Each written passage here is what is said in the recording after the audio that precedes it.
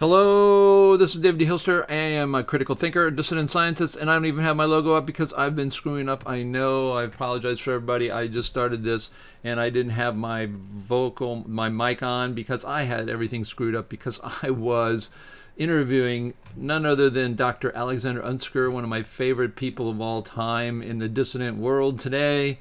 And I finally did a number of interviews with him on Tuesday, and they've been coming out in the last few days. And what did I do? I sat here and talked for about 5 or 6 minutes. Wasn't even paying attention. I got to look at my. I lost a bunch of people. I'm sure that for the night that they came to watch me, and well, that'll screw things up. Man, that makes me mad. It goes to show you, and I really need to be more careful about when I do these things and really make sure everything's working. Go through a checklist, that kind of stuff.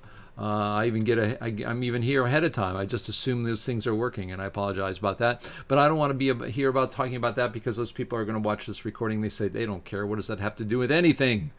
So anyways, one of the things I did was interview Dr. Alexander Unsker, and one of the things I also did because of that, I decided to put some recommendations on my website. So a few people are still around, and hopefully they'll come back. Ah, darn it. Gosh darn it.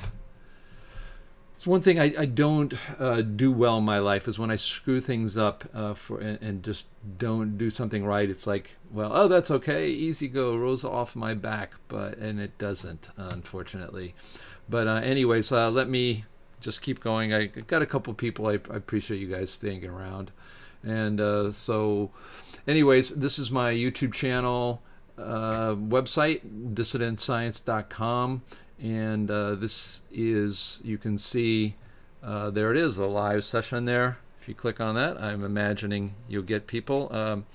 I got, well, there were 3 people, 5 people there, and they are not all there, but we have a couple here. Anyways, my Dissident Science channel has its website, and here it is. You can find that and by going to dissidentscience.com. And you also can see my new web page that I put on, which is recommendations. And the recommendations are basically things I'm going to start putting here that are must-reads or must-watches, in my opinion, to become science. It's going to be something close to like Science Woke, but in Science Woke we're going to have a lot more stuff. But these are the things that I think you should read. Of course, there's the Higgs fake. If you didn't get to see the interviews with Dr. Alexander Unsker, you should. That definitely is you got to read that, because it basically just really criticizes particle physics today, and that's something that people all say, well, no, how could it be wrong? There are millions of people who know that's right, and the truth is there aren't millions of people that know it's right. There's maybe thousands of people who pretend it's right, but the rest of the people are very skeptical. Then, of course, there's Dinosaurs in the Expanding Earth, which is another book that will blow your mind, which is, I think, is a great way to get into dissident science, because when you read this and you realize, oh my gosh, the Earth's expanding, and not only that, it's growing, meaning it's gaining mass. How could that be? We don't know everything that's going on in the universe. The data is quite clear. That certainly will open it up in a super interesting way, and also answers why was there gigantism? Why don't we have gigantic, creatures now? And we look at it like Jurassic Park, and we're walking around with these dinosaurs all walking around. Well, why aren't they around here today? Oh, no. What happened? Oh, climate change? No. What? It's basically the gravitational field. The Earth has been expanding and growing. So then there's infinity universe theory. Infinity, to me, is a very, very important concept for the new science. You'll never have a part, that something in the universe that's not made of other parts. That means it's infinitely down. You're not going to have the magical particle at the bottom of the universe where everything is there. Of course, I have some videos in the Denis effect. I sort of coined that myself from Lionel Denis. This is in a kiddies pool, a really great experiment. It took a lot of time to get that up and running, and it shows, what does it show? It shows inspiration for physical models for yeah, I mean, can you guys hear me now? You should be able to hear me now. Are you hearing me now? Hello. Or am I in the wrong one? Maybe there's another one up now. Oh, there is. I'm in the wrong place. Hello? Let's see. Can you guys hear me, or are you there? Say something. Hello. Man, this is going to be a bust tonight. I think it's I made this mistake. There's 2 of them now. But I think this must be it. I don't think both of them are there. Yeah, this one is like 9 minutes of nothing. Okay, yeah. So that one I can probably delete.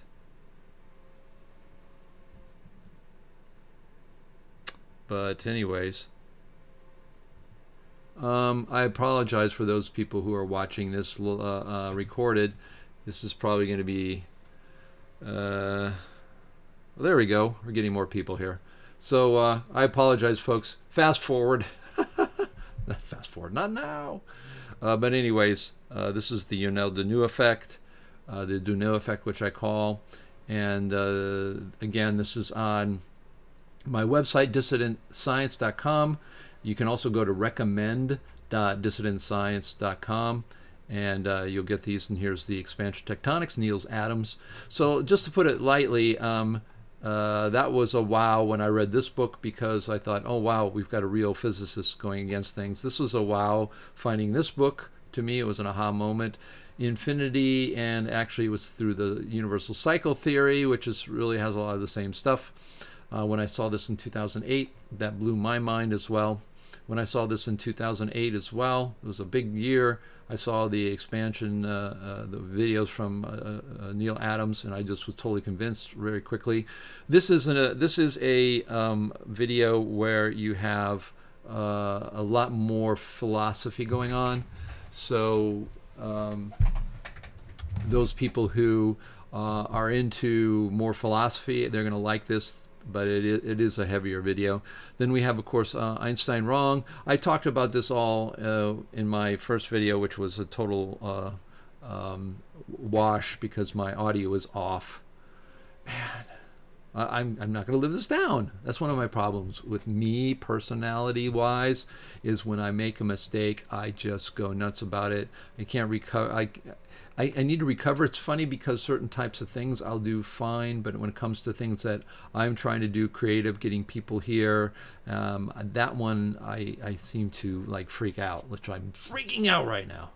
But anyways, this is the poster for the movie, and then there's this other movie called Cosmology Quest, and Cosmology Quest is a documentary on the Big Bang, and of those who want to see arguments against the Big Bang, they really go through this quite well. Randall Myers, I'm just repeating. I feel like I'm repeating myself, but I am repeating myself, but I didn't have the audio. So Randall Myers, in fact, was the director and producer of this documentary, and he says when he wanted to have his friends over and put them to sleep, he had them watch this documentary. It's not because it's bad, it's just because it's not an exciting thing for people who are not into things like the Big Bang being wrong. If you are into that, it's a great series. It's on the internet. You can just come here and watch it. I think this one happens to be cut up into pieces. This was probably uploaded at the time where YouTube was not allowing very large video expanses. Now they allow hours and hours. So that's, again, under the recommendations. If you go to my website and click on the menu, it's under recommendations, and that's new. So I hopefully will be sort of adding to that. So hello everybody. I don't see anybody talking because everybody who was talking and with me was saying I can't hear. They sort of went away, and now they're no longer around. So there's a fourth person. Hello. I'm not seeing chats. Is it all messed up because the chats are wrong? Is that what's going on? Let me see here. No, these, I need to get rid of these things too. That's what I should probably do, is actually get rid of those videos, because I think people are getting mixed up and they're not going to come by. So this one is live and people are coming in and out. So yes, folks, I apologize for that. I do want to talk about something today that's really interesting. I also usually answer questions, but we had people here, like I said, and the regular group probably scattered because of what I did. So I am trying to recover from that, and hopefully maybe we'll have people coming in later. But I think the problem is right now is with all of the things that people are saying, they're going to be really mixed up. Let me get rid of these while we're talking here. But the idea was, for me, at least, that was the idea for tonight, was to talk about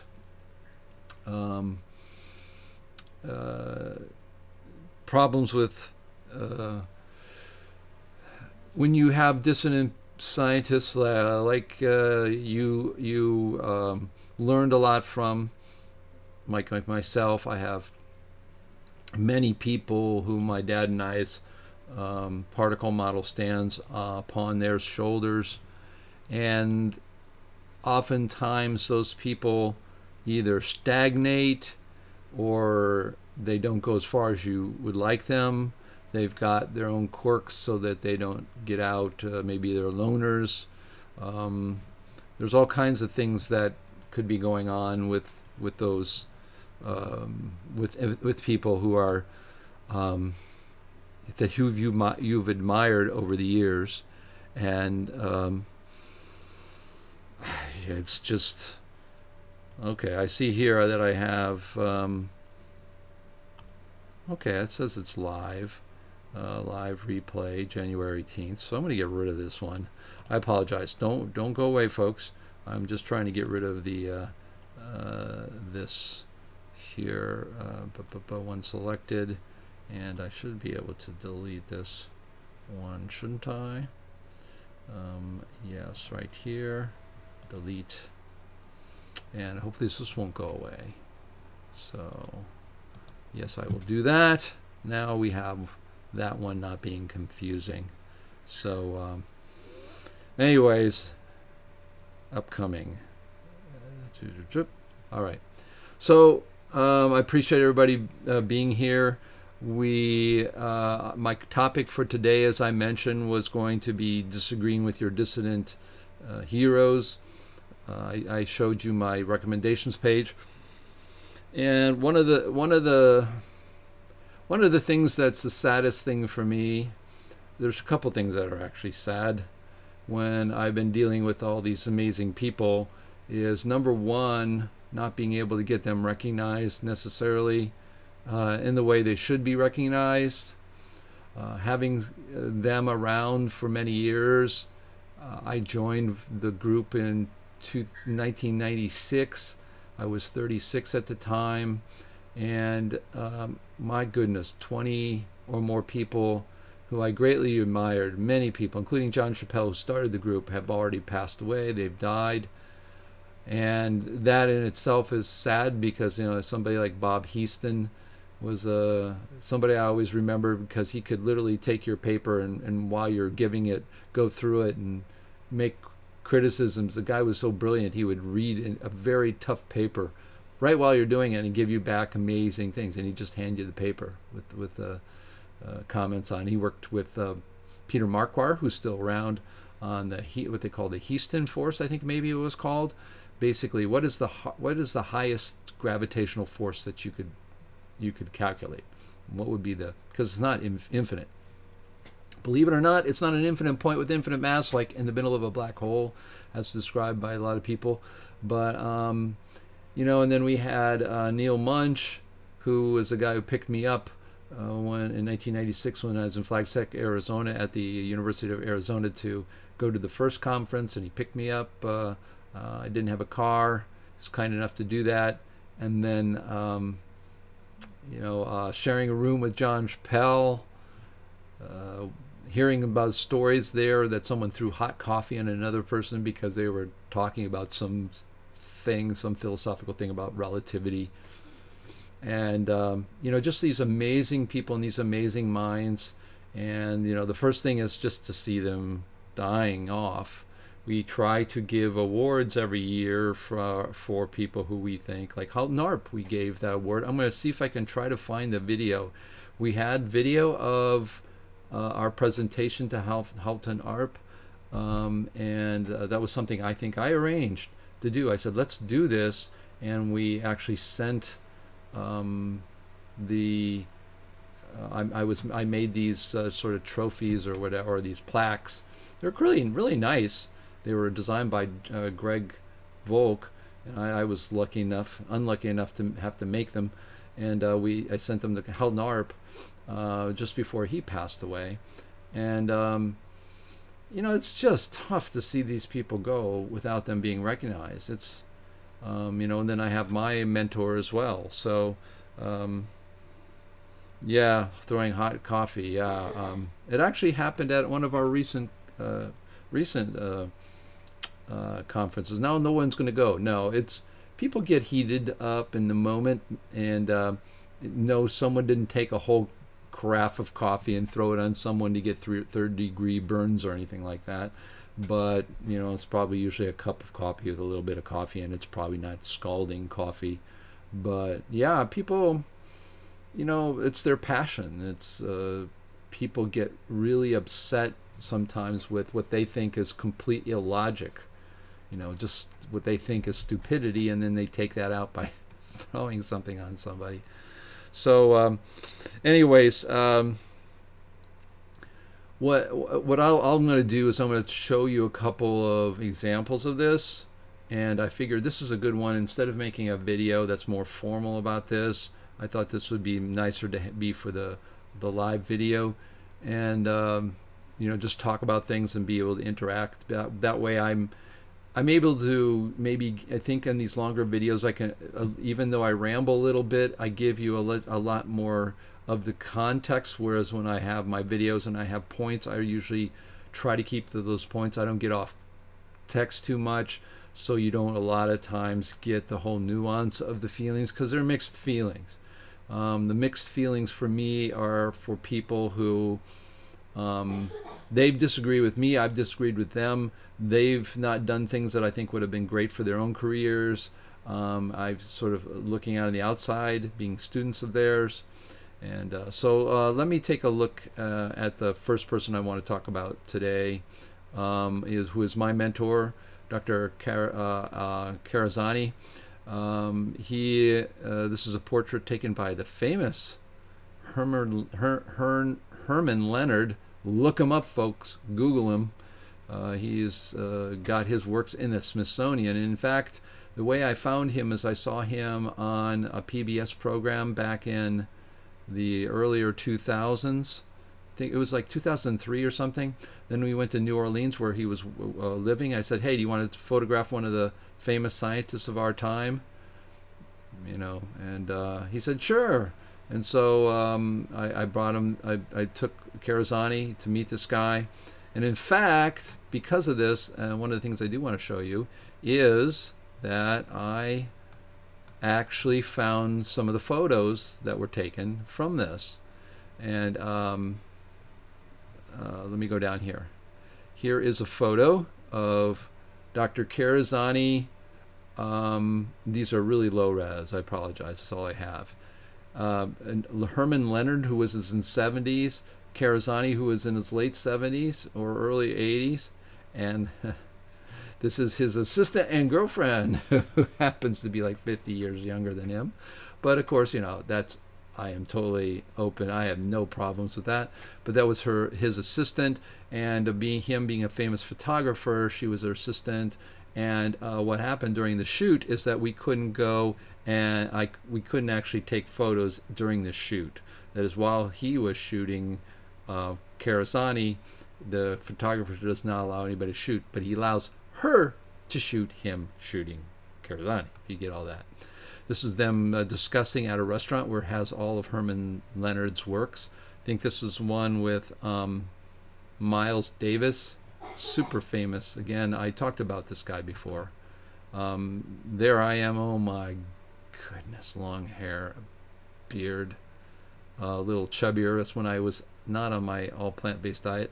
And he actually, Dr. Karazani was on a vegetarian diet, very strict, because he had bypass surgery.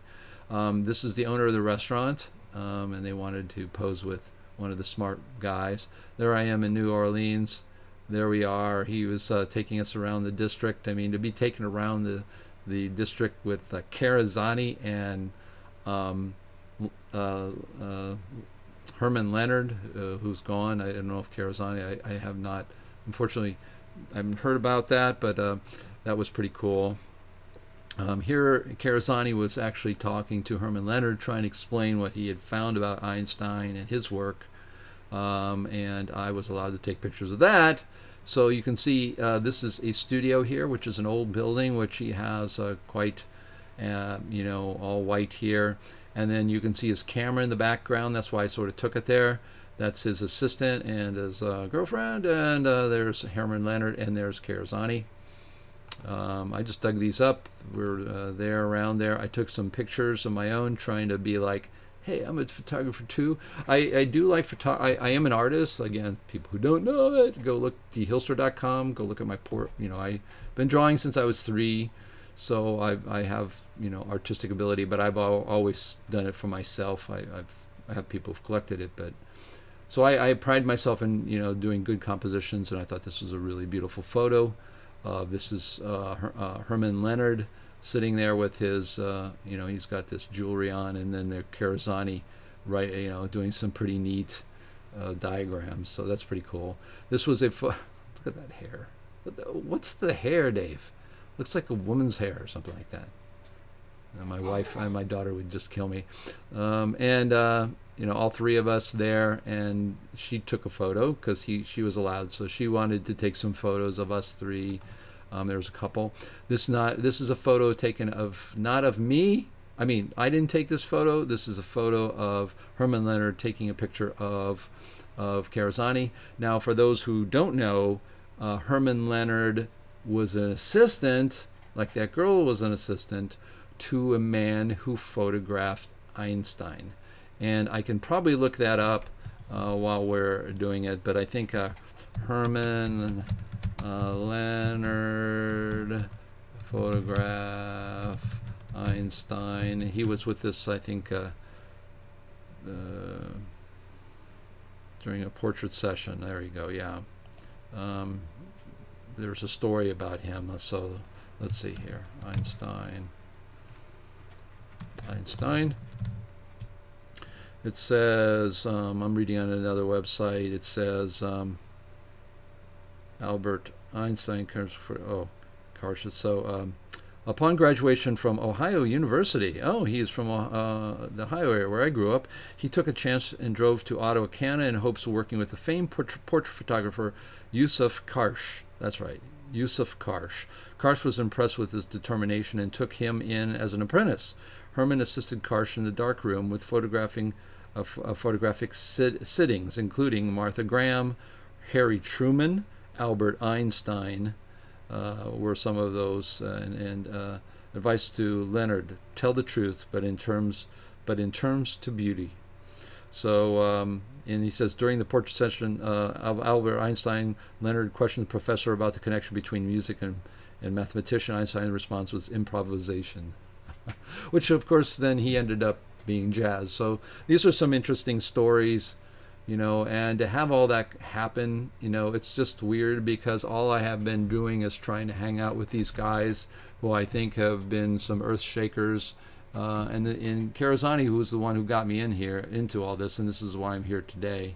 And I've gotten to do some amazing things and be with some amazing people.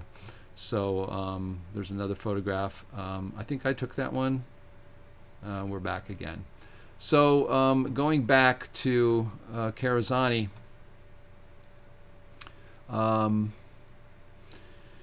you know, his work is really quite amazing, and I think what happened to me and my what I'm trying to talk about today are basically dissidents, who you are, or your dissident heroes when you disagree with them. And I have actually on my website for Einstein Wrong, let me see here, for Einstein wrong. If I go to that one, there is a, I think I have, do I have an old, I think I have an old, I have an old trailer. I don't know if we, let's see, do we have the trailers here? Videos watch now. Director's YouTube channel. Oh no, that's not it. But anyways, there is a trailer, and on that trailer is it's an old trailer. So I wonder if I can go to youtube.einsteinwrong.com. If I made that, nope, I didn't. So we'll go to YouTube. Up, we're there live, and we'll go to Einstein wrong trailer.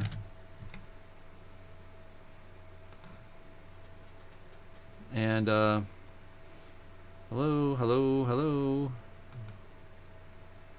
There we go, official trailer. Oh, this was a test trailer, and I will keep this muted.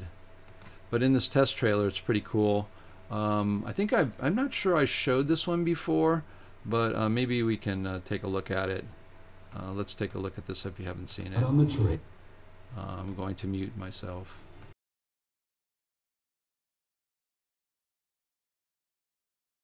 Let's see if I can get this here, if this is audio output. Now, I'll leave this on, and you should be able to hear it. Is it coming out? Let me know if this works okay. Well, let's see here. Audio, input capture, properties, Yeti microphone. Oh, that's the input. That's fine. I want to do audio output capture, and that's want to make sure USB speakers. Okay, so we're good. So I'm going to mute myself, and I'm going to do that. So let's give this a try. The fabric of space-time is unraveling. Einstein's theory of relativity is under attack, and there's someone who's hot on the trail. I'm making a blanket, and I'm not bending space, I'm bending the blanket. Can you bend space? No. Join an ordinary family on an extraordinary journey. Just when you thought it was safe for physicists to walk the streets, along comes Mrs. D to shake things up.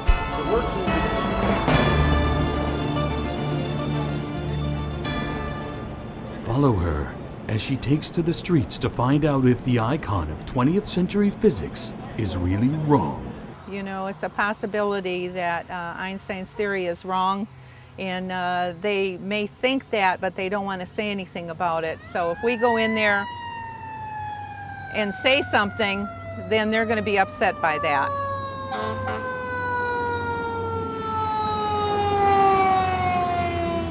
Oh, not for us.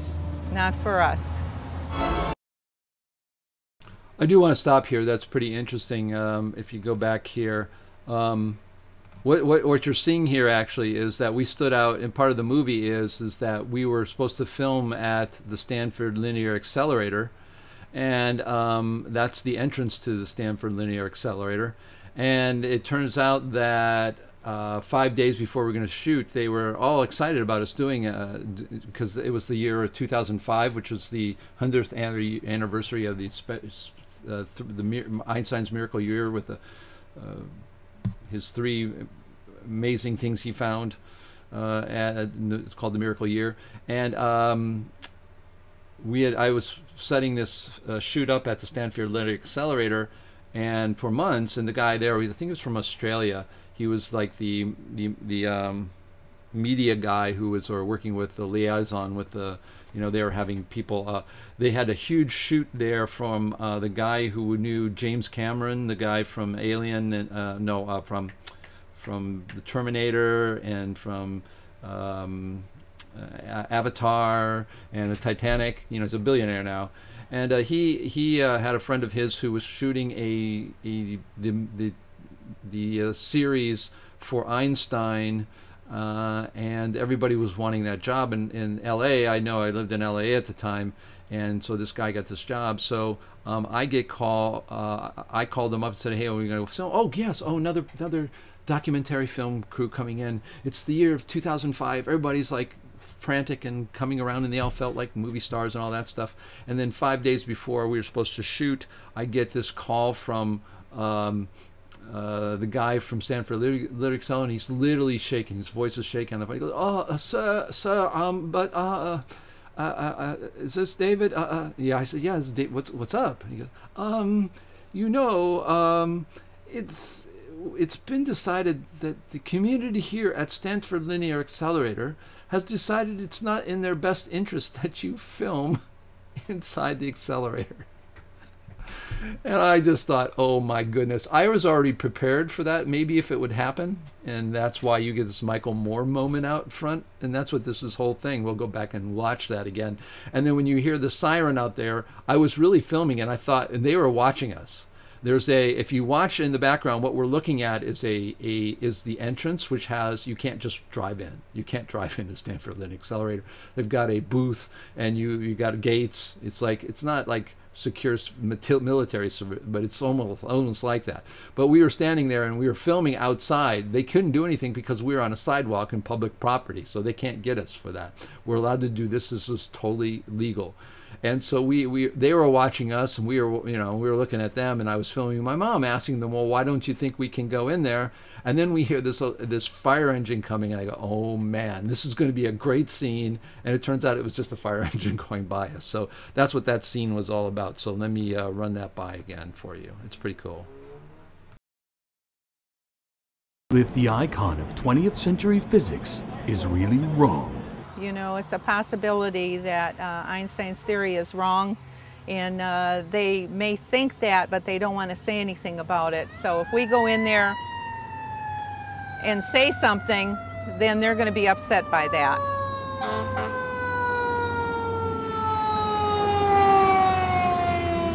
Oh, not for us. Not for us.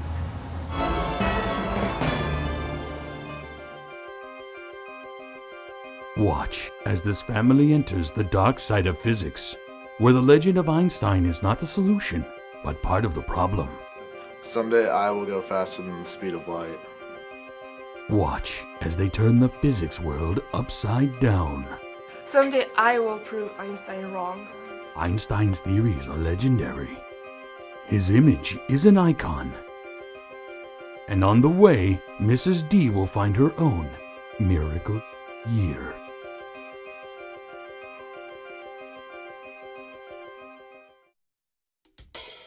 For 7 days and 7 nights I walked along the tracks in search for something that I felt would ease my pain. But all I found were dying souls who sat upon the ground. They sold their souls and now their lives are lost in vain. Oh, heaven help me as I try to find my way through life. Oh, send me something that will help me find my way. A simple sign to lead me clear toward my destiny.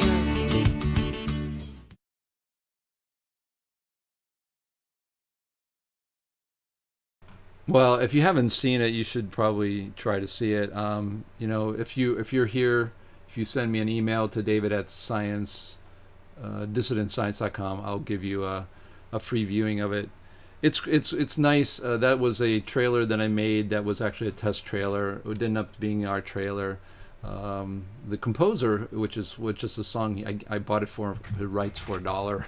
But he ended up being the composer for my film. I did have money for my film. I did pay him to do it. The music to my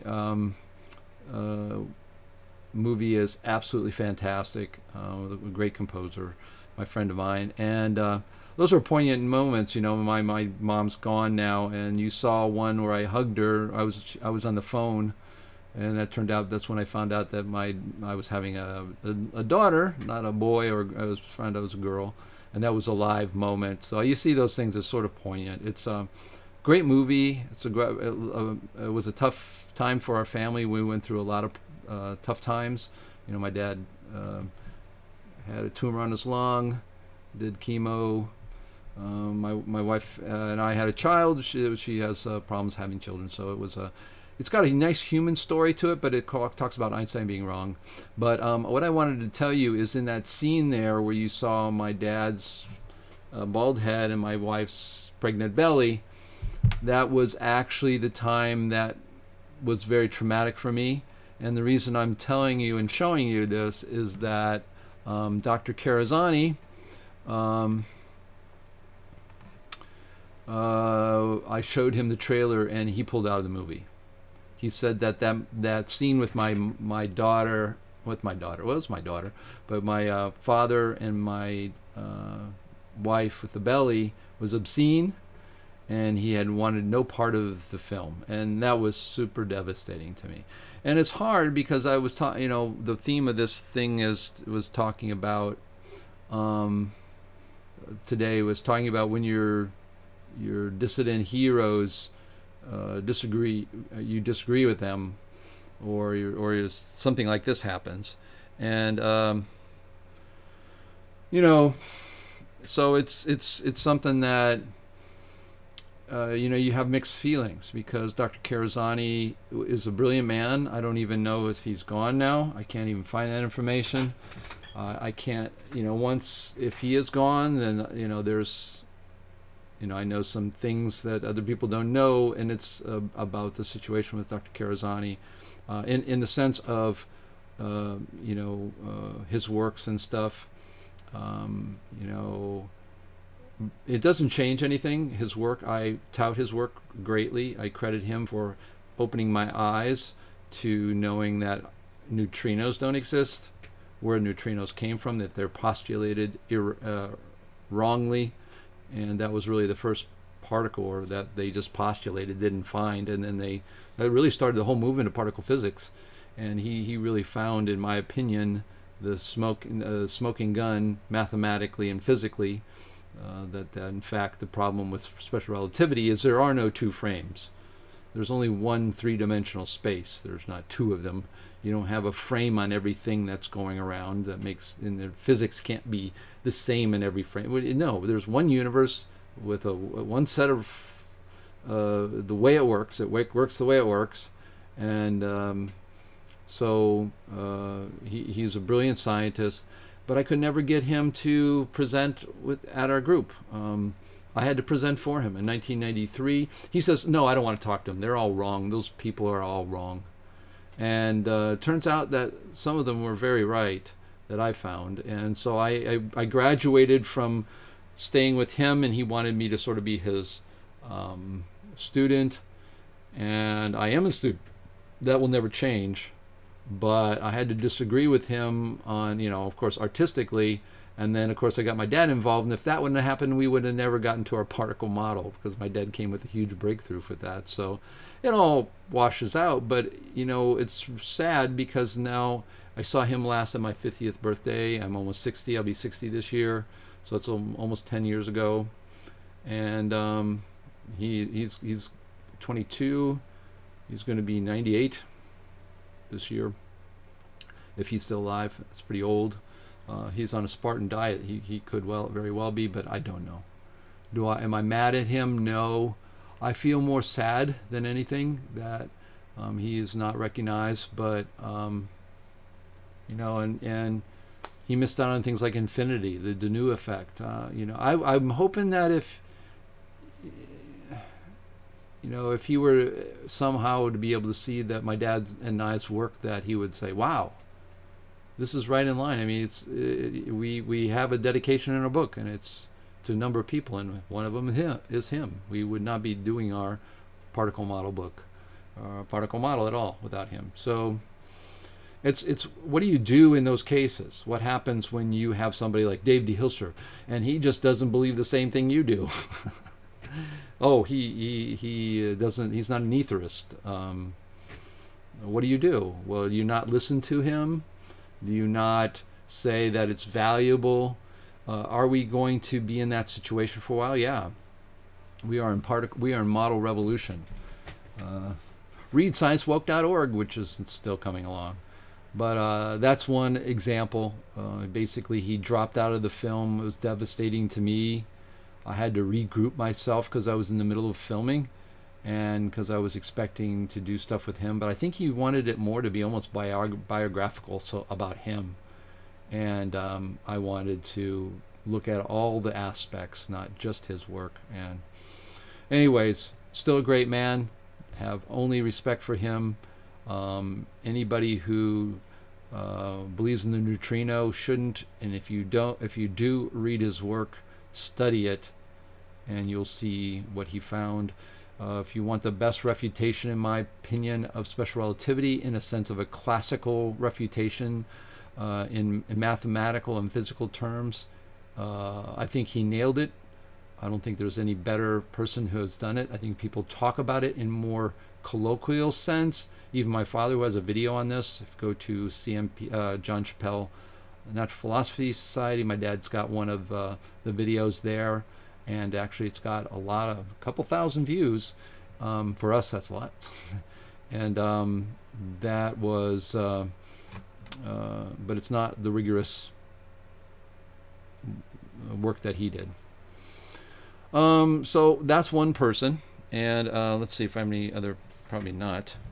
I appreciate people sticking around. I just messed up like crazy. I'm sure we'd probably have about another 8 or 9 or 10 people, but my audio sort of pumped out on me, so people they'll watch this later, and I apologize to everybody who dropped out and now may be watching it now, maybe not.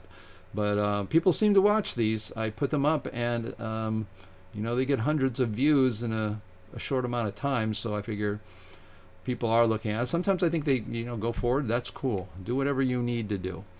Okay, I'm going to talk about a second person. Let's see. That is a sad story. It's unfortunate when people cannot interact effectively with others. That's one of the things about the personalities of people who are, dissident scientists. A lot of them have personalities that are very much misanthropes. People who don't like other people. In fact, when I was 20 years old, I was in Oxford, England. I actually took out a loan to go there for the summer. I didn't get there on a Rhodes Scholar or anything like that. I just took a summer program and paid for it. And I was chosen to do a drawing there at New College, which was founded in 1379. It's a very new college, 1379. And so I stayed there, and I was chosen to do a drawing. There was an architectural group that was there, so I was like, the best artist, I guess. I was chosen to do this drawing. I did this really nice drawing. In fact, I did the drawing, and I didn't want to give it to the guy. So I did something I never did in my life. I copied the drawing, and then I kept it and then gave it to my parents. And my dad has. In my opinion, it's considered to be probably maybe my best pencil work I've ever done. It's when I was 20 years old.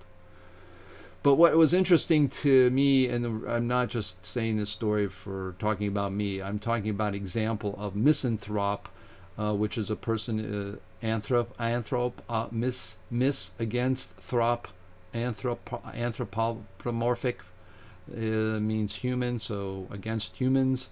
I remember being chosen by this guy, and I sat with him in this amazing office in New College, it's at 1379, with this philosopher from Canada.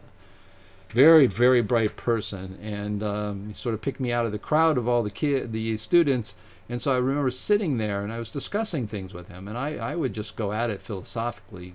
I didn't know Karazani at the time, actually. I didn't meet Karazani for another 12 years, but I was still pretty cantankerous about my views and stuff, and he said, you're a misanthrope, aren't you? And it was true, because a lot of people were going out to the pubs and pub hopping, and I at the time just didn't do that. And I looked at my personality, and then I look at all the people who I've met over the years through, like Dr. Karazani and all the other scientists I met. Many of them have the same type of personality. They are just, they're not, you know, I would be happy doing my own studies and not interacting necessarily with people. Being out in the stream of life. There's so much to think about in your mind and what you can do and read. I enjoy being with people when I talk about stuff. But just to go and dance and to do stuff, yeah, it's nice. But, you know, it's like I'm an artist. I get tired of people who want to go into my studio and just paint. Or I'll just do work on a book or working on some website or an article I'm writing on or a video. But I think it's just part of the personality. It's very close to autistic in some sense. There's a lot of autistic characteristics. So people are still here, 5 people here. I appreciate you guys. I still got some interesting things to talk about. So don't go away if you're still here. I'm not rambling about this for nothing for sure. But the way I've sort of recognized it with Karazani is I say to myself, I still champion his work. I made this website. I upgraded because it was an old website, you know, because my first website was actually in 1995 in April. And so over the time I've updated this as a WordPress, and I pretty much put all his works there. You know, trying to collect stuff. When I get more stuff, I put it there. If I have any videos, I'll put them up. But regardless, I look at it as I'm still his student. The movie turned out really great. I'm very proud of that. I think if everything hits like this, that movie then will become a classic in the sense of, you know, actually being a first movie that goes, look at this guy. No one went to see this movie, didn't even get into a festival, and look at the...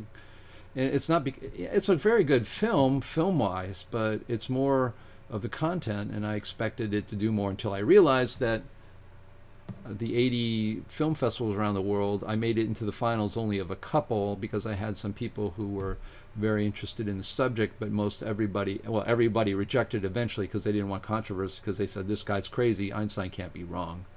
How could this guy, only this guy know? And of course, I was thinking, this guy knows, so watch the movie. They're watching now. And that's the good part. And I've only had great reviews. All the general public who sees it, they've all loved it. And that's because I had some really great editors who put together a great story for me. And I thank them. Andrea Tucker and Nick... Oh my gosh, I forgot his name. Nick Tamburi. There you go. All right, so I'd like to talk about one other person who I greatly admire, and is a person that I disagree with on certain things. I understand where they are, but this person, in my opinion, has put themselves down in history, the 10 assumptions of science and the scientific worldview, neo-mechanics and infinity. Doesn't matter what he thinks about geology. He's a geologist and says that expansion tectonics has a lot of data that supports it, but he says he doesn't because he makes a living off of being a geologist, and he uses a quote-unquote subduction.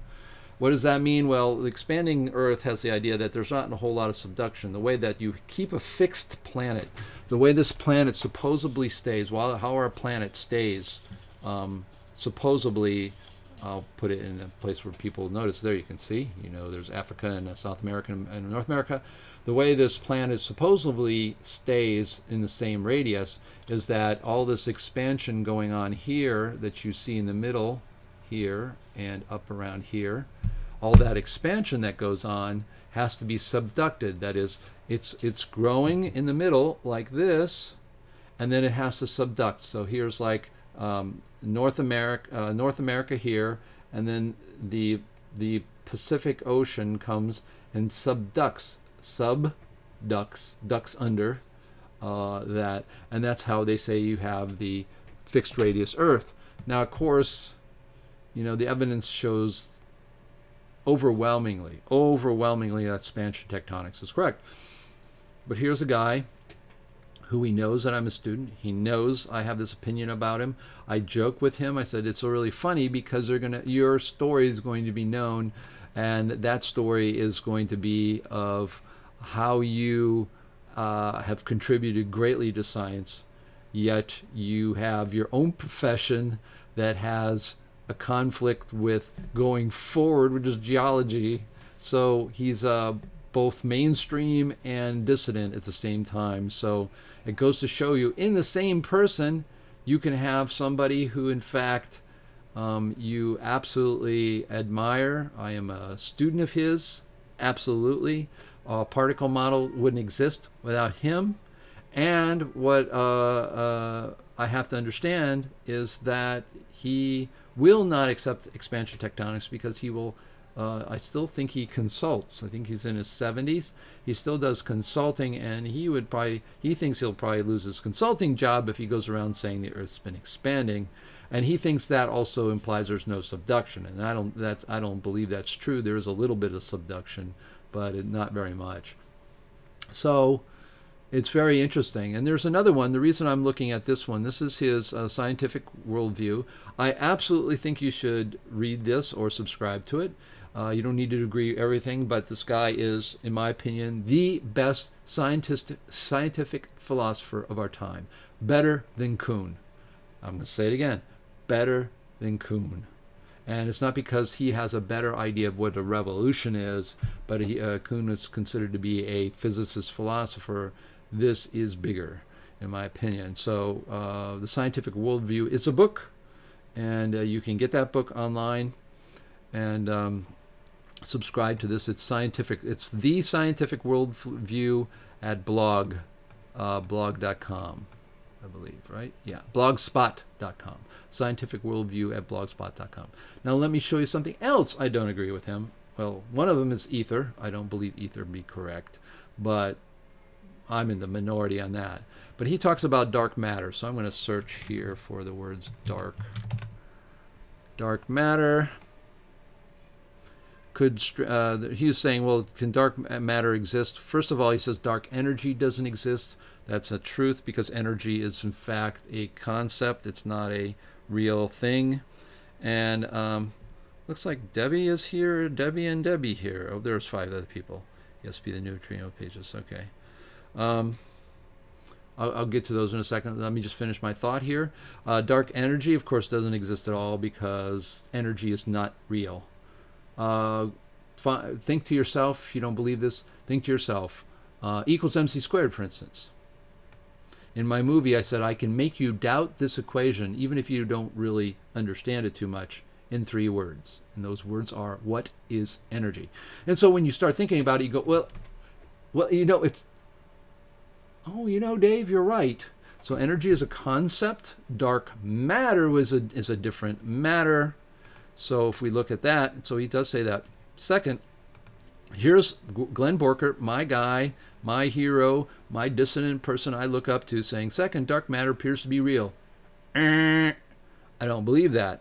80 years ago, astronomical observation confirmed that galaxies have behave in a way as if they have much more mass than their telescopes can see.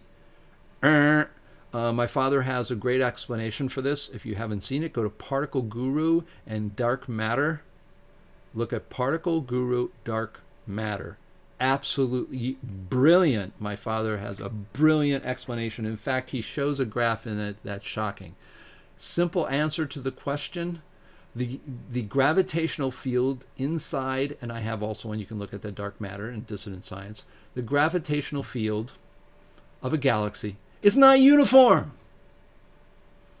The gravitational field in our galaxy, in our solar system, isn't uniform. Why? Because we have planets tugging on each other. Our planet, our orbit, the Earth, is affected by all the other planets. And now you got stars everywhere, and they're in their bands, and they are in arms. You've got a gravitational field that is up and down, literally. And because of that, the stars on the edge of the galaxy travel faster, not because there's dark matter that we can't see. It's because we are calculating gravity to be a point in the middle of a perfect sphere. We know supposedly how much mass is in the galaxy by estimates.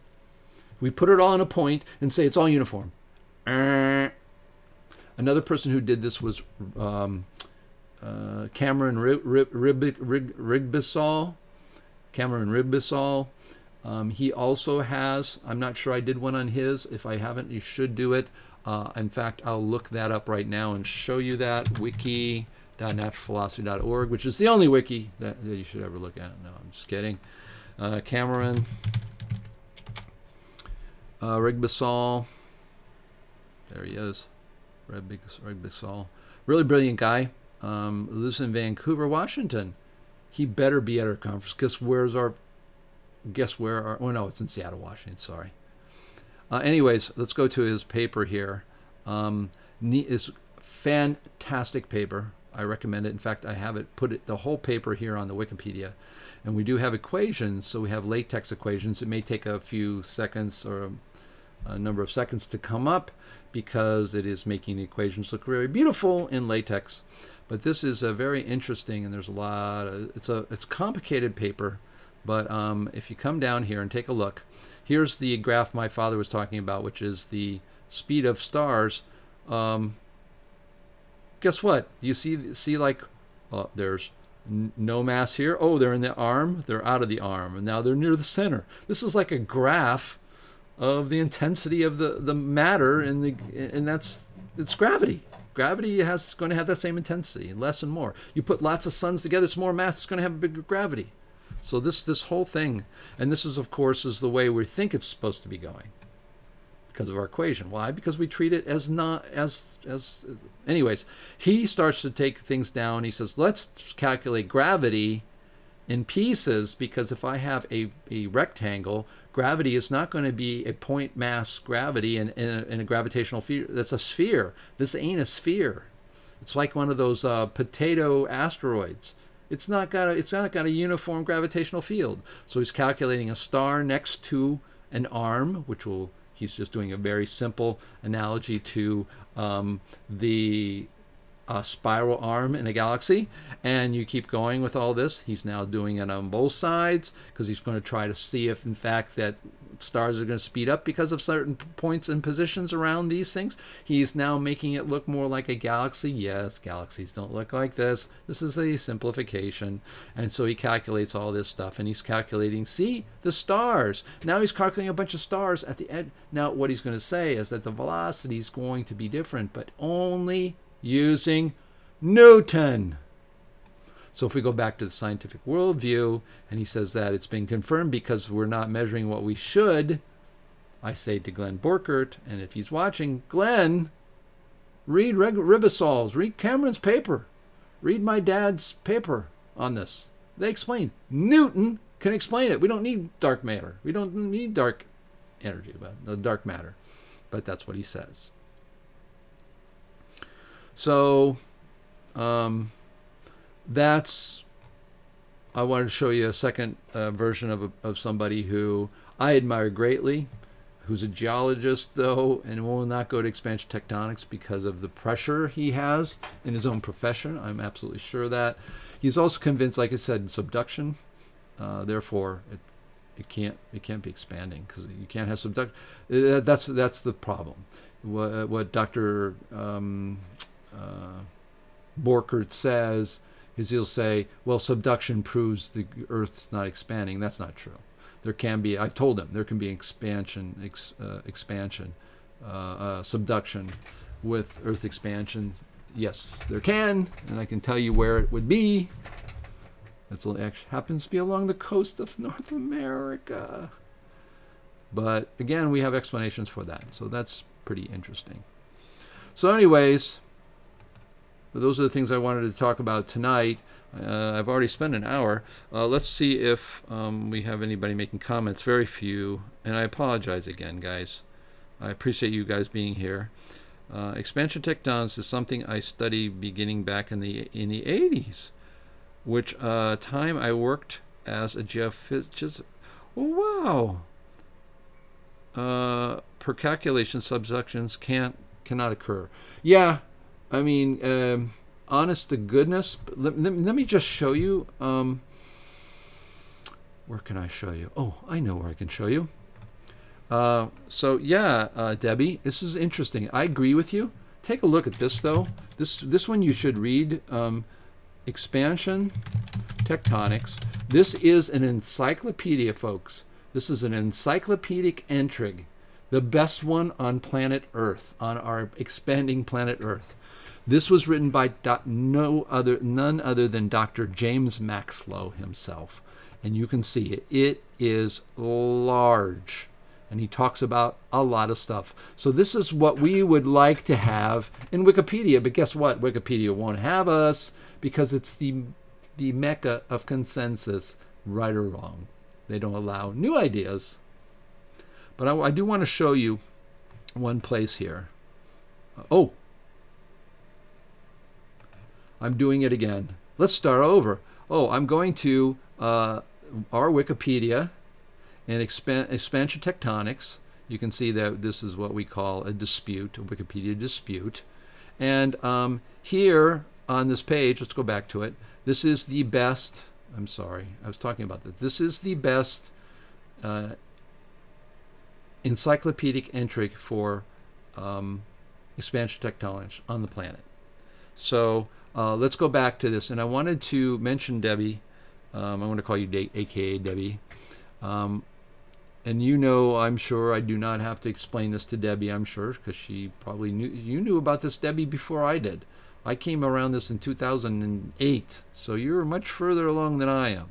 But I do want to show you one place on the planet that, in fact, could be that there's subduction. And where's that?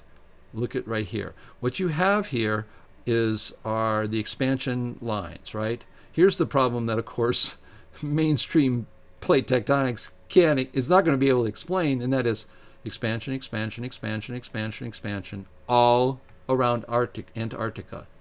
This is literally all around Antarctica. That means, let me push this up a little, that there's only expansion around Antarctica. There is no subduction. There's no place that could be subducting. Supposedly, well, I guess it's supposed to be subducting. It would have to, all of Antarctica would have to be subduction. What subduction means, again, is that when you're here, here's Antarctica, that when you're here, all these lines, you can see the lines literally of the growth lines there. Those growth lines that this supposedly keep the same fixed radius Earth. This literally is moving. This stuff will move. You grow, grow, grow, grow. That's what these lines are. This used to be up here. This used to be up here.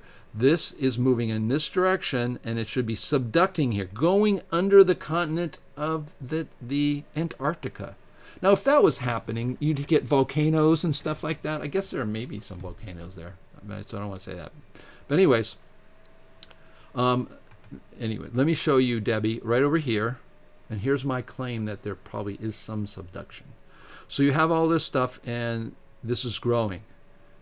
And this is really close. You notice that here it's far away, so this stuff is just, you know, going away. This too. But here is the most bizarre place, and this is where subduction and a lot of the geologists live, and you can see this fault line right there. And that is, this stuff is coming here, but what about the other side? Because you notice on every one of these lines, including up here, these are growing in this direction, in this direction, in this direction. So this is going this way. Where's it going? Probably under the continent. And if you notice, there's the biggest earthquakes we ever had was up in the United States, has been Alaska, up in this area. So right here in California as well, this stuff, what's happening under here? Is it just spreading out here and not over here? Maybe. But could there be subduction here? There could be, because you have this side going this way, this way, this way, this way. Well, maybe it's right here, it's subducting, but maybe not. Maybe it's only going in one direction, but certainly here, I would say that could be subducting there.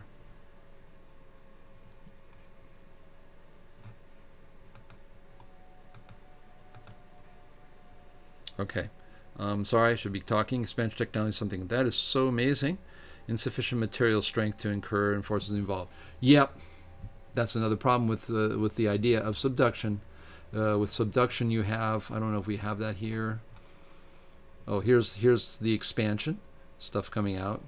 Shows you how that happens. How we went from no shallow lakes and stuff like that, and then this starts filling in with water, and how this is working, how the spreading is going on. I don't know if we have a subduction picture here. Oh, there's missing. Not seeing it, not seeing it. Keep saying stuff, Dave. Not seeing it. This is talking about the... Here's the expansion. You notice it's exponential. It's not going. It's like for a long time going really slow, and then all of a sudden it's going up. Exactly, just a little bit. The whole plate subduction to the depths proposed. Yeah. Dark energy doesn't exist and dark matter doesn't exist. Yay, Steve Beck. Good. Yeah, I agree with you completely. I mean, anytime you have dark, it's... You know, this is just in the same line of the neutrino. We postulate the neutrino. We postulate the speed of light. You can't go faster than the speed of light. We postulate that gravity bends light. We don't see it. Then we claim to see it. Then we have people like Dr. Edward Dowdy from NASA, worked at NASA with laser optics, saying, we don't see it. We only see it in coronas. Dark energy doesn't exist. Okay, agreed. I follow Dave. I just don't know. Didn't look. Just don't look my age. No problem. It sometimes crushes and builds up mountains ranges. Yeah, but you know where mountain ranges come from. Here's an experiment you can do. Take any big ball. I don't have my globe here. I love my globes. I got this one. Take a bigger globe, put tin foil over it, and then put mud on it. And let the mud get... I think there's something like that. I can search for it. Then let the mud get sort of semi... not hard, but not completely muddy and soft. Once you get to that point, and then you... Oh, on a balloon. I'm sorry. On a balloon. Start over. Balloon. Blow it up. Not all the way up. Then tie it off in a way that you can untie it again. And then cover it with mud. Take the mud and wait for it to be semi-pliable, somewhat dry, somewhat wet. Blow it up, and guess what forms? Mountain ridges. How do mountain ridges form? Well, if you've got this as a... Let's do it even more. This is a continent, like Africa, way back 250 million years ago. It was much more curved than it is. When you uncurve it like this, what you end up getting is this pattern that you find along a lot of continents. And that is, if you look at our continent, you don't have mountains on the shore, then you have the Appalachians, then you have this big basin, then you have the Rockies, and then you have this big basin again. It's not perfect, but that's happened. And what mountains are is coming from taking a curved surface and uncurving it. You get compression. That compression pushes up mountains. Pretty cool. In fact, you can look at mountain building in the new books. I don't know if I have that new book. Yes, I do have the new book, but I don't know if it's here.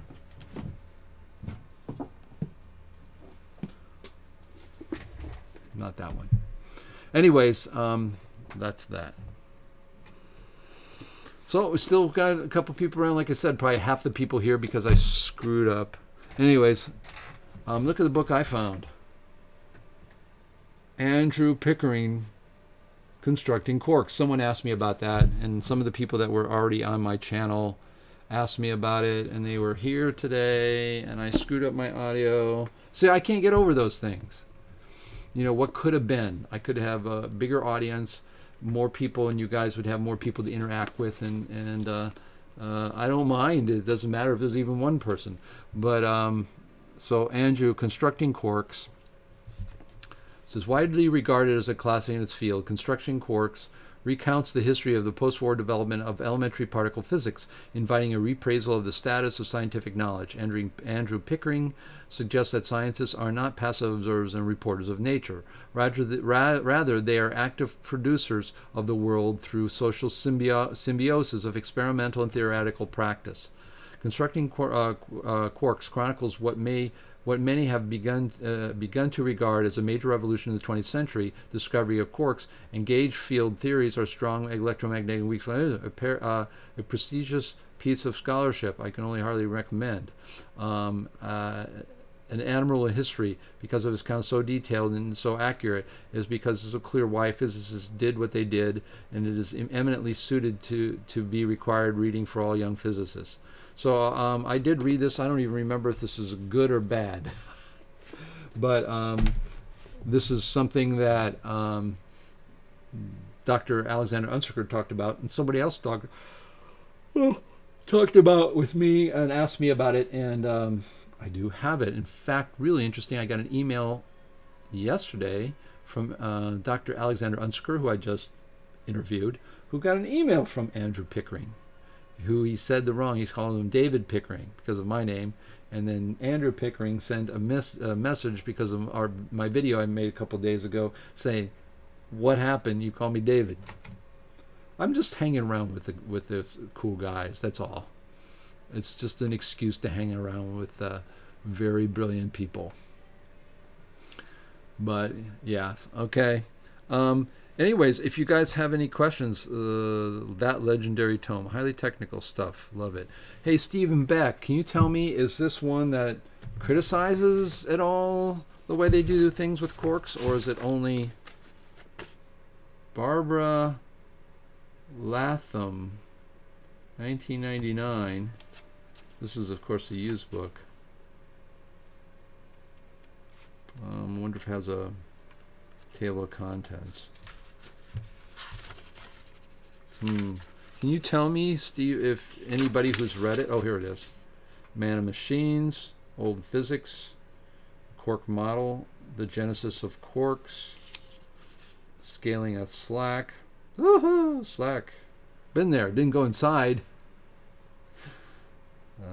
Parton Model, Neutrino Physics. Oh my goodness. Grand unification theories, the gauge theory. Looks like it's pretty much about, we'll see, somebody, November 74 to mid 74, the charm explanation had become generally accepted. This was the lever that turned the world in terms of, let me tell you about quarks. Actually, I need, did I do this? I think I did I think I did one on quarks. If you look up dissident science and quarks, I think, in fact, I did one on that. Let me tell you about quarks, because a lot of people who hadn't been around or seen all of my videos, because there's over 200 of them now, that is very interesting. Think about this. This is how quarks came about. I'm going to tell you how they came about and how come they're sort of screwy.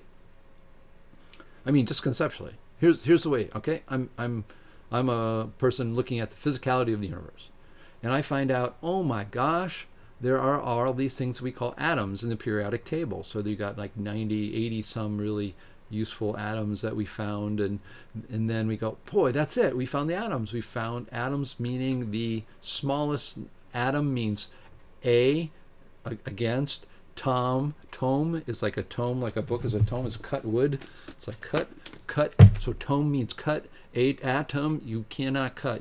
You cannot cut it any smaller. That's where the word atom comes from. It's an etymology, not an entomology, which is about insects. Etymology is the, without the N, is the origin of words. So what you have is an atom, and that atom, oh, we've got like, at the time, 80 of them, you know. Of course, now they have all of them, and they forced them and all that stuff. But, you know, periodic thing, maybe 100. Let's just say that. We're done. Nope. Now we found out that they're things, subatomic particles, and they're all made up and can be described as 3 particles. So now, instead of 100 atoms, we now have an electron, and there can be more of them, of course, and we have neutrons and protons. So there are 3. Now we've made the universe down into 3. Then somebody says, in the 1960s, I believe, quarks, oh, there should be an ultimate particle that will then make up those particles. So there'll be one particle that makes up all the other particles. And there's a huge problem right from the start, because it's not one particle. It's 6 particles. We don't have 6 electrons. We don't have 6 protons. We don't have 6 neutrons. But we have 6 quarks. Oh, and then they went to 9. Oh, and then we went back to 6. So the idea, the person who was the surfer dude, whoever you want to call it, I always call them now surfer dudes, because or the guy in the patent office sitting there, you know, the brilliant person who's going to change science, said, oh, there's one particle that makes them all up, quarks. Problem was, couldn't make one of them. But he made him one name. Then it turns out that they said quarks, we only have quarks for protons. We don't have them for electrons. So electron doesn't. So the problem with quarks is that the idea was things were made out of quarks. 2 things were made out of quarks. So we went from 2 in the nucleus to 1, and they're made out of quarks. And they went from, but there's 6 of them.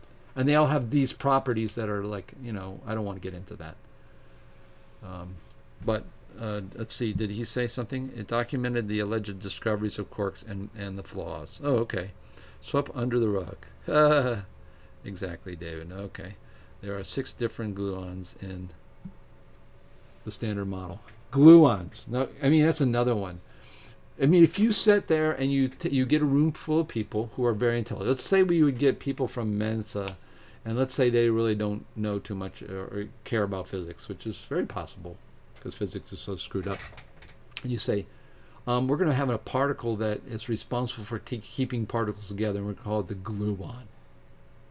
Now, what would you think about that? It's crazy. Glue, maybe it's a string, or it's stretched, or something, because glue is not a spherical thing. And I'm not sure they even know what it would be if they even try to give it physicality. You don't have to go very far to destroy in your own mind particle physics the way that they're talking about it. So any more questions? We've gone only an hour and 15 minutes. I'm sort of emotionally mad because normally, you know, at least we have like 10 or 15 people here today. We have 7. I appreciate you guys being here. I know some people come in later. I know people do watch this afterwards, but you know, I think you know, it's just like having my friends. One of the great things about our organization is what I would say to all of you right now is we are definitely in model revolution. We are in absolute model revolution, and I will give you a preview of that because I'm going to start to come up pretty soon with a date for our Science Woke website coming out. Things are going smoothly. I think I may have mentioned last week that, or if I didn't, I should, but I mentioned last week that in fact we have a new editor who has joined our group for Science Woke. And this is the smashed version. If you come out here, it'll pop. See, now it's the big version. But if you move it in smaller so I can see both myself and you guys can see this, it goes to the tablet version, which then makes all menus like these little guys. But let's go to the About and our editorial staff. I apologize if I've already talked about this, but here's our editorial staff. That's me. Who cares? There we go. Alexander Unziger has joined our editorial staff, so he will be writing. And Harry Ricker, he's already written 40 or 50 great articles. You can already read them, but I'm going to be putting them out there. And Lori Gardy is just starting out. A Fractal lady who's oftentimes here, but probably got thrown away because I screwed up the audio and decided to start over. Let me just show you here. Let's go back home. Just click on this. And I also put this thing. It says right here, Science Woke, online science magazine for critical thinkers. That's what this is. Model Revolution is here. And instead of README, I have become woke. Isn't that pretty fun? Gotta be like, so here's what I'm talking about. What you guys all have to understand. You're going to get this status completed. This is a done article. I've been writing these big articles for months now. Model revolution is here, and here's why. There's Mr. Thomas Kuhn, and here is something that I put together myself. Basically, a Kuhn cycle is you have normal cycle, then the model begins to drift. That is, the model just won't be able to explain everything. Then you have model crisis because it's really falling apart. And then you have model revolution where you have lots of different models that can fit all the data until you find a paradigm shift because there's one model, and then you're back to normal model. That's sort of what the people have defined as the Kuhn cycle. So normal science, model drift already started in 1690 because it's, I say normal science is Newtonian.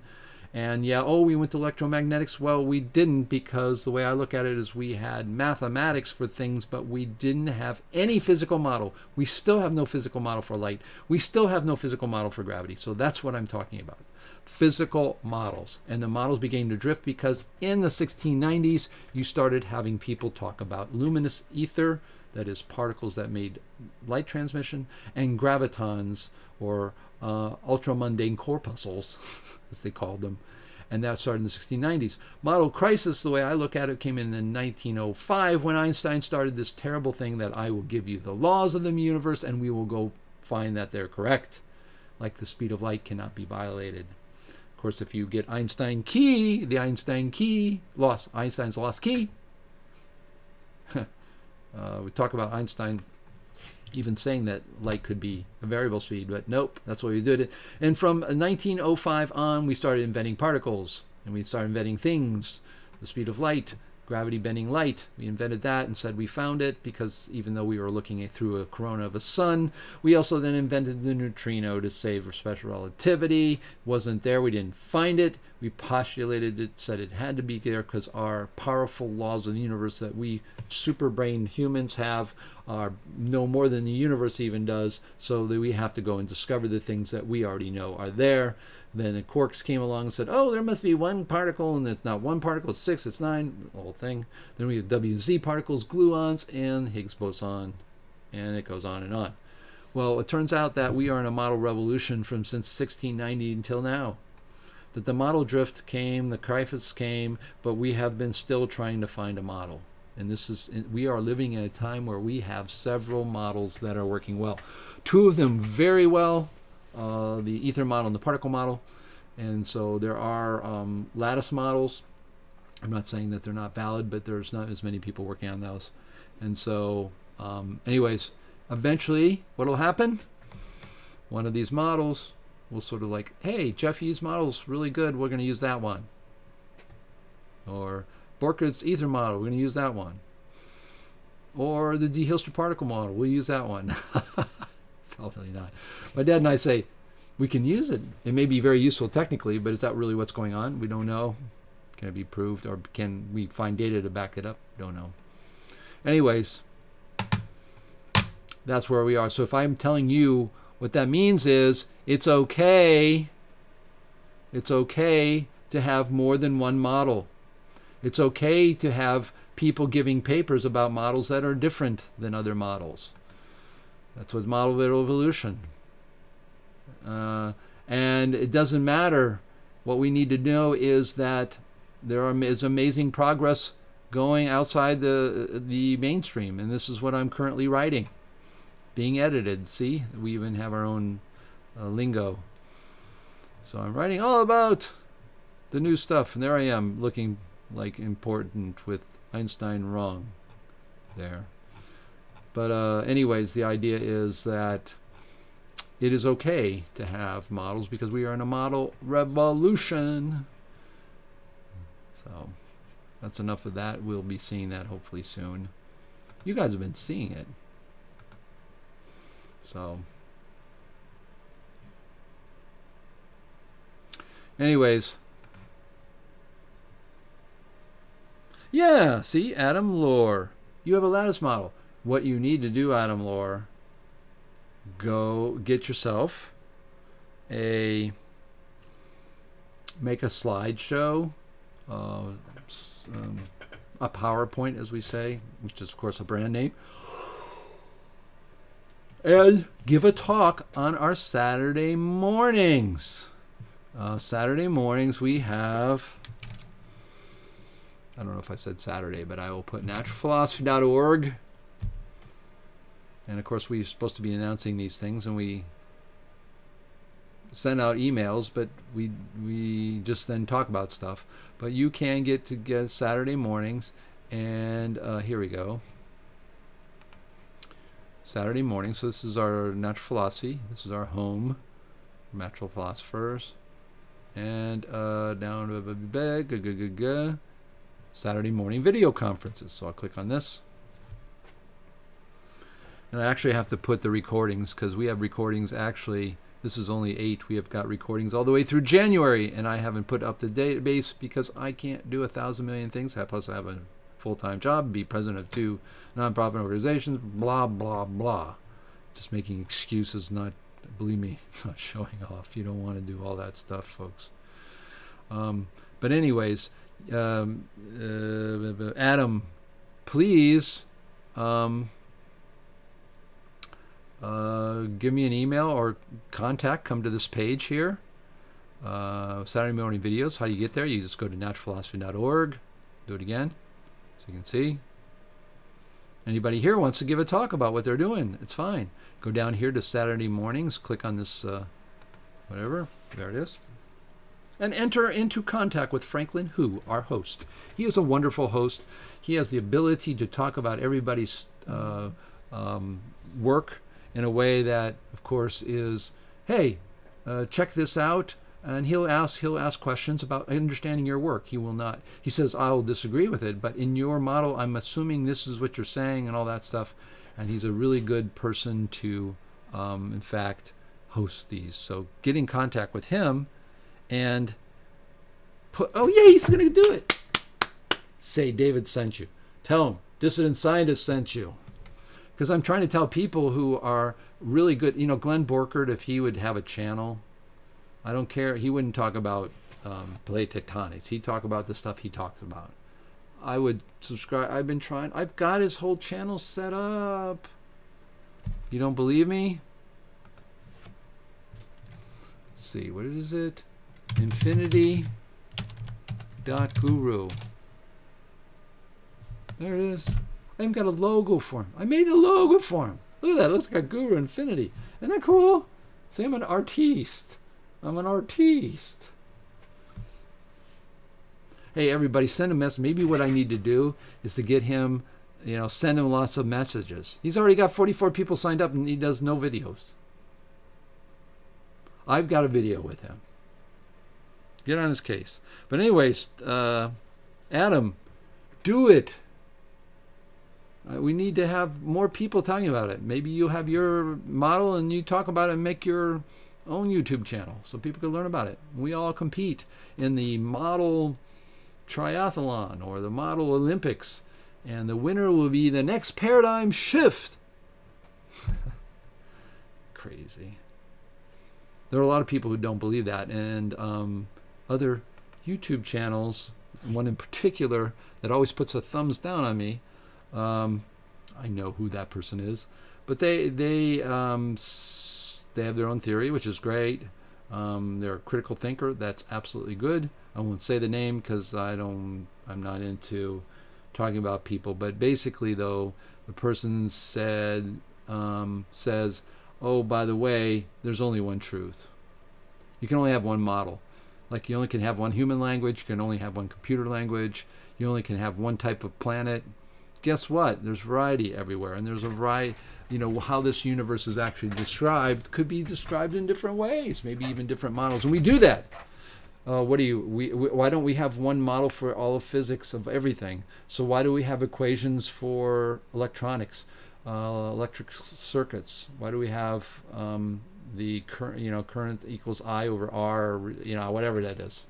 Sorry about that, Dad. But why do we have that? Why do we have equations for mechanical engineering? Why do we have the equations for Newton for buildings? Why do we have equations for material science? So when you build buildings, you can calculate the weight, stresses, and the materials. How come we have equations that are just basically ad hoc equations for putting together molecules? Because we don't have a good model of the atom, we still come up with a model that we can use. Why do we have calculations that we use that are special calculations just for doing things in space? All those kinds of things. So that's why we can have things. Steve Beck has a model that is particles, ether, and lattice all in one. Matterdoc.info. What? That's what you do. It's, hey, you know what I call that? That's the tutti frutti theory. I don't say that in a bad way. I already coined Duncan Shaw's ether theory, the Vancouver ether theory, because it was here it is. Alternative concept presented explains physical models. Huh. I've probably been here before. Gravitation, matter. Alternative concept presents a matter. I'm going to open this up. I'm going to get squashed. There we go. It explains physical phenomena related to matter using just a single foundational assumption that substance is fundamental and matter alone provides substance to all real entities. I agree with that.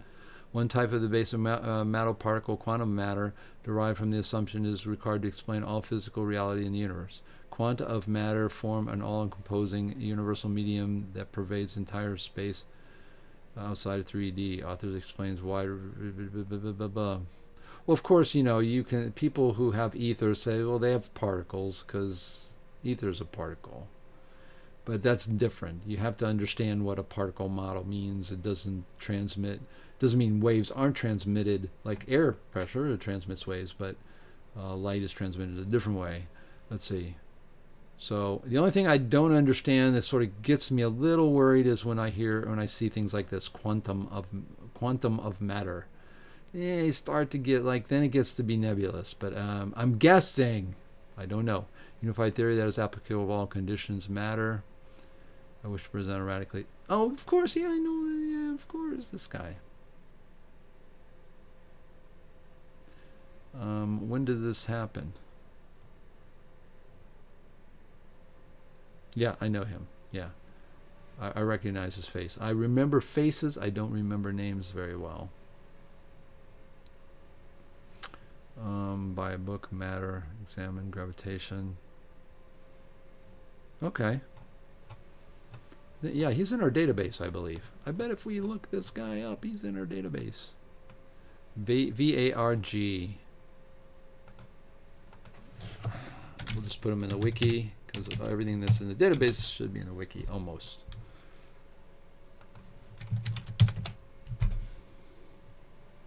Oh. That's what I say, not everything is. We'll go to our database, which is a database.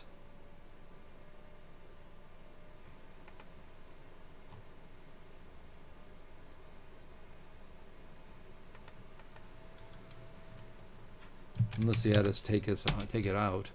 Sometimes we get that. There he is.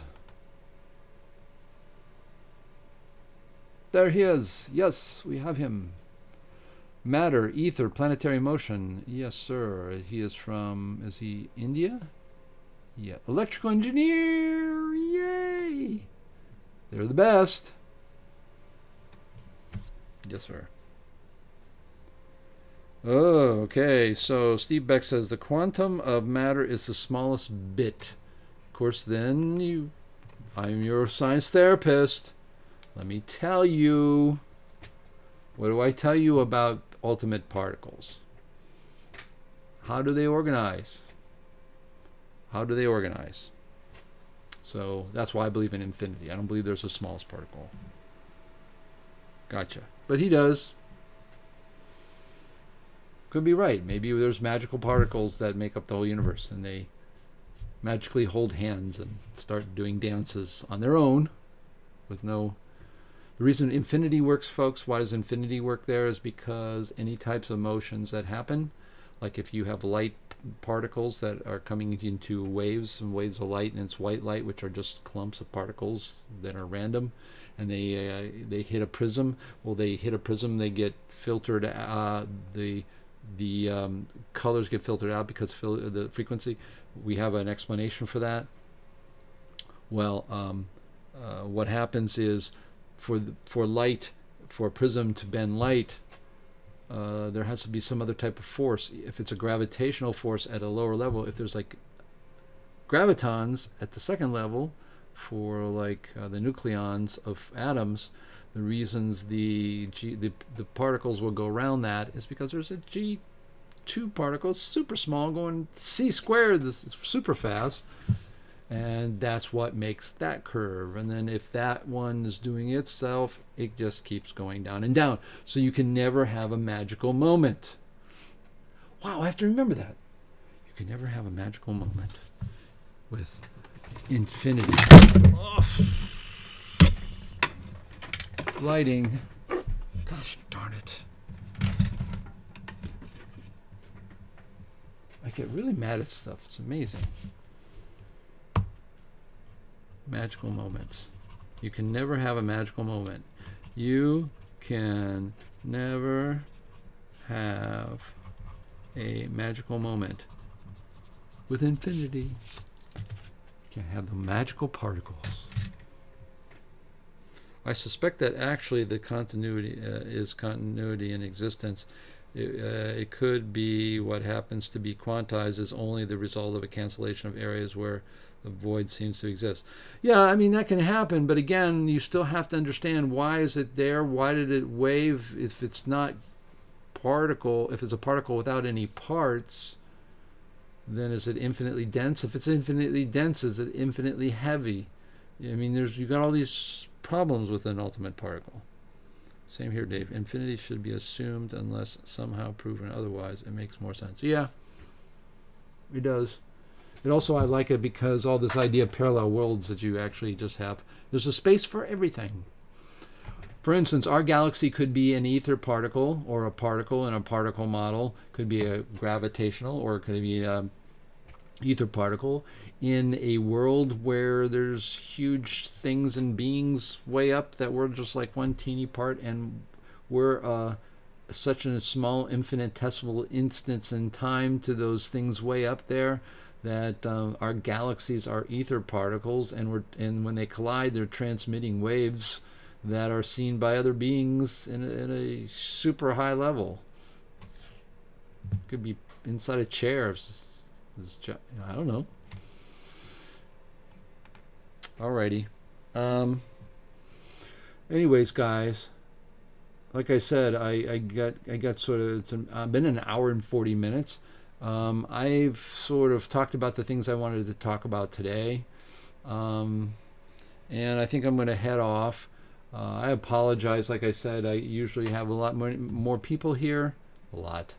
I don't think I've ever reached 20. That's sad. Like the one guy said on my Facebook page, there should be millions of people subscribed to David. This is really good.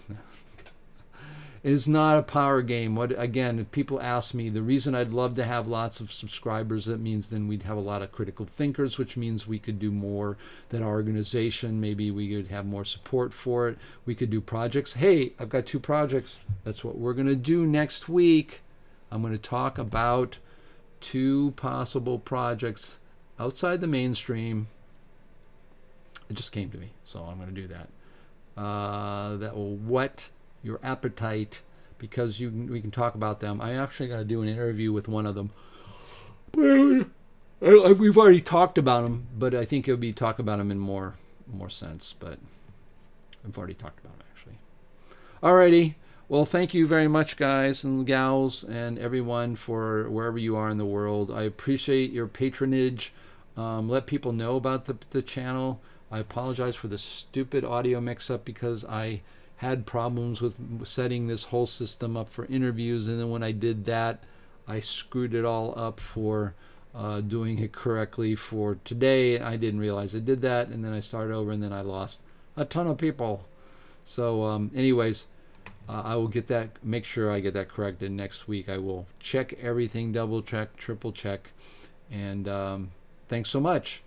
Any more questions, let me know. It says, I don't believe that there's any reason to assume that the world is strictly quantized. It may appear to be quantized due to cancellation. Oh, you already said that.